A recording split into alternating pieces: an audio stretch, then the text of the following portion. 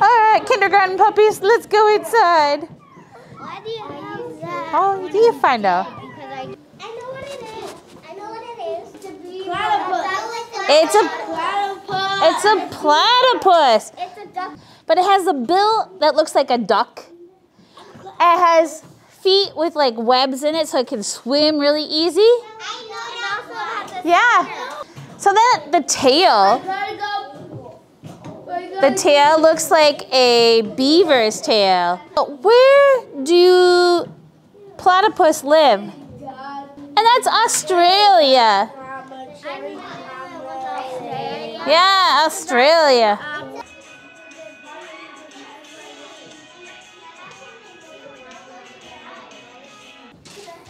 And look up there and trace around the platypus.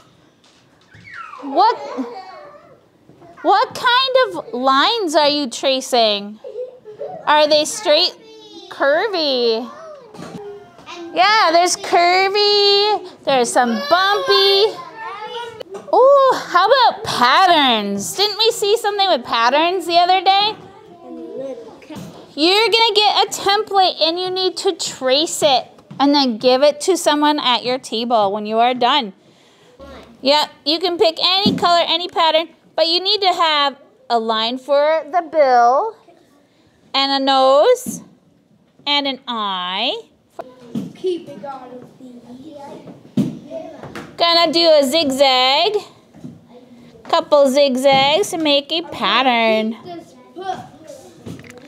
What other kind of lines can I make? Zigzag. I just did zigzag. Oh, curvy. Curvy. I can only bring five. Yeah, it kind of looks like a zigzag, but zigzag's sharper and straight lines, right? What if I do some circles? Like a broken line. Nice job, Sadri. Yeah, it's like very curvy, but they come to a point. See that? Versus the wavy line. Well, we're gonna paint it later, but you might want to add some texture. All right, so I'm gonna leave this here for an example. And okay, trace it, hold it down. We'll go around. Nice tracing. Escribe tu nombre. All right. So for kindergarten, we like to build our skills and be able to use the materials in a way that they feel comfortable later when they get a little older and how to do their own thing. I also try to encourage them to be creative and come up with their own thing.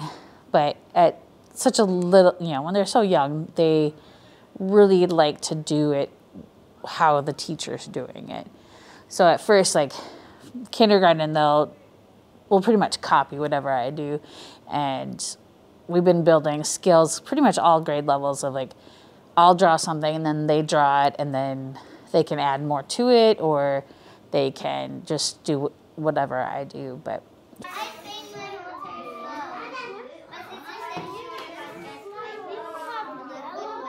Look it. so every grade level, we build more skills with fine motor control, from drawing, painting, holding the materials, treating the materials nicely, building up skills of like how do you use the paint on the paper. So right now, they just can pretty much do anything.